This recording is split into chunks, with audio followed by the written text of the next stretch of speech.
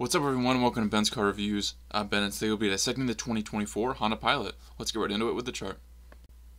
You have 6 different trim options for you on the 2024 Pilot: LX, Sport, EXL, Touring, TrailSport, and Elite, ranging from prices of nearly $37,100 to over $52,000 up at the Elite. So hopefully, across these 6, in a price difference of about $15,000, there is a Pilot that fits your budget with the looks that you want.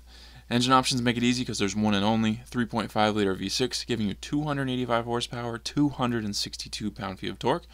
Pretty adequate power here for a vehicle like this. It is large, it needs some power, but that's more than it necessarily needs, so good to see there. Paired with a 10-speed automatic transmission, drivetrain, you're going to get a lot of 2-wheel drive standard, all-wheel drive option, which is disappointing, especially at these price points. Not disappointing just because it should have it anyway, being a large SUV. But these price points, man, absolutely should be standard. But at least you get it on the TrailSport and the Elite. MPGs, essentially the same as each other. 2-wheel drive, 19 city, 27 highway. All-wheel drive, 19 city as well, but a little worse on the highway at 25.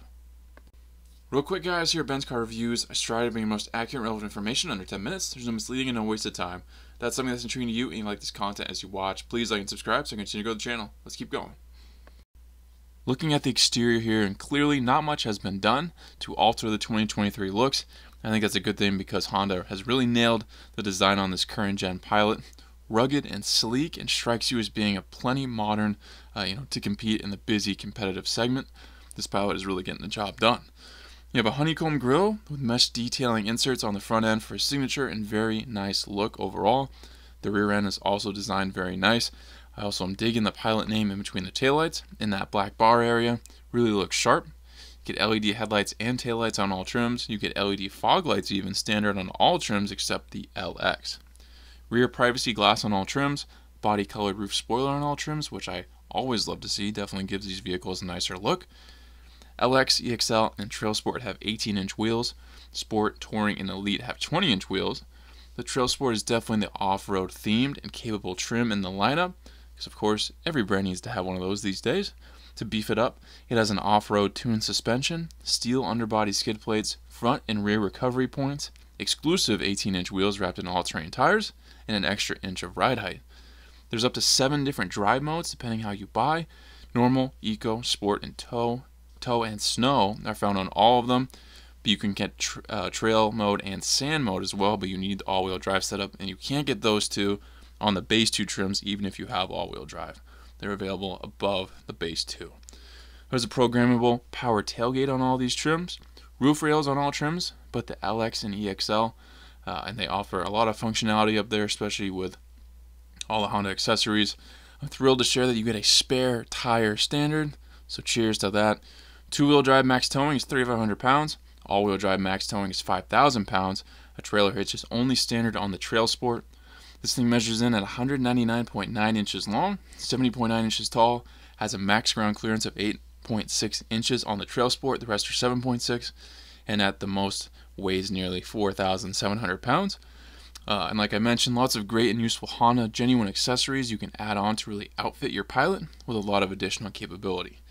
I think the EXL is the best bang for your buck when it comes to this Pilot. As you'll see in the next section, you pick up many more standard interior features, and that's largely the reason I'm choosing it, given it's roughly 5,000 more than the base trim in the lineup.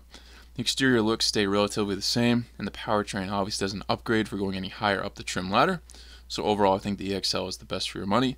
And let's not forget too, it's still a $42,000 car at least, so going any higher up the trim ladder, is really going to add a lot of expensives to an already expensive vehicle.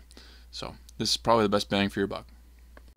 First impressions of this interior is a good one. I think it's been really well done as far as the design and what's offered per trim level. I think it all makes sense, you could say. This is a big vehicle. Standard seating for 8 people is generally what you'll find here. However, the EXL needs to be optioned to reach 8, and the TrailSport only accommodates 7. There's a 7-inch full-color infotainment touchscreen on the bottom 2 trims, and the rest get a 9-inch setup.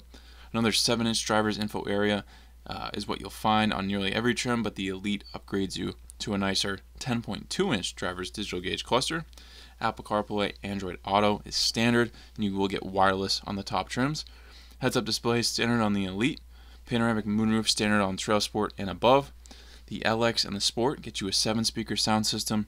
EXL and TrailSport get 9-speaker systems, and the Bose premium sound is standard on the Touring and the Elite. There's a 10-way power driver seat on Sport and above, wireless charging pad on the EXL and up. Leather trim seats begin on the EXL, the LX and the Sport get cloth. There's a fold flat second row center seat standard on the Touring and Elite, and that can even be removed entirely. TrailSport gets embroidered headerettes and orange stitching. Heated front seats on the Sport and higher. Elite has standard heated and ventilated front seats and heated rear seats. Hidden storage compartment in the back cargo area for extra storage. Honda sensing is standard, which includes numerous driver's assist, safety, and technology features, including collision braking and lane departure mitigation. Overall, there's a lot to like about this interior. I think Honda kept in mind that having these price points mean you can't short the lower trims too much on amenities, or people will look elsewhere to buy. I think the levels of trims and features are laid out as well as we could expect. My one knock would be making the screens smaller for the base trims. I really think we need to be over that in 2024 across the board in all brands. We just need to stop doing that, or at least make the base trim larger to make the higher trims even bigger, but you shouldn't be having to get a small screen for $40,000+. Interview guys, if you're in the market for a large SUV capable of fitting tons of people in the back, then you do have more options beyond this one. You're looking at maybe the Subaru Ascent, of course, Toyota Highlander, Toyota 4Runner even, Ford Explorer. A lot of options in this segment and a lot of good options as well.